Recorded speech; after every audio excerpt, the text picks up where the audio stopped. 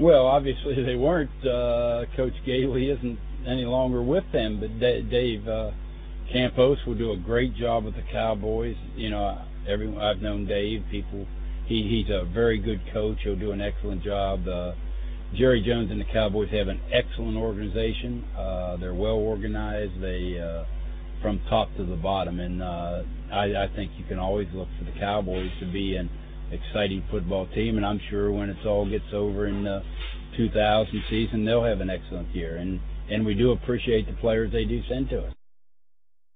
We've talked to the Cowboys, and the person I talked to said they would like to play Chris at center, and Chris is such a fine leader and a competitor and a very good football player that we said yes, we'd play him at center. Chris has come in and learned the new position and is playing very well right now, and I think this has to help Chris going back to the Cowboys of having a person who can play guard, can play center, can play any of the inside positions.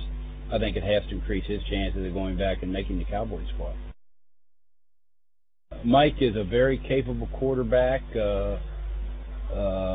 Took us to get ready for the World Bowl in '98.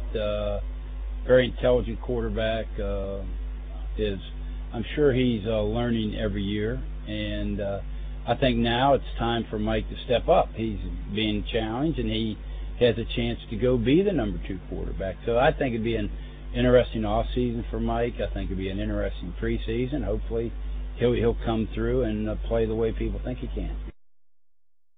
I think just Kurt Warner and the Rams, obviously with his talented receivers, and him having the great year that he had. But if you look at the two teams that are in the finals, the Rams and the Titans, both of them play excellent defense. And both of them were hard-nosed defensive football teams that could run. And I really think it holds true over here in Europe. The team that plays probably the overall best defense probably will be there at the end, and I think that carries over to the NFL because you've got to stay healthy. That's one of, no matter what league you're in. You've got to stay healthy. You got to play very good defense, and you have to have a sound kicking game. And I'm sure those two teams, when you measure all the factors that went into it, probably rank very high in those categories.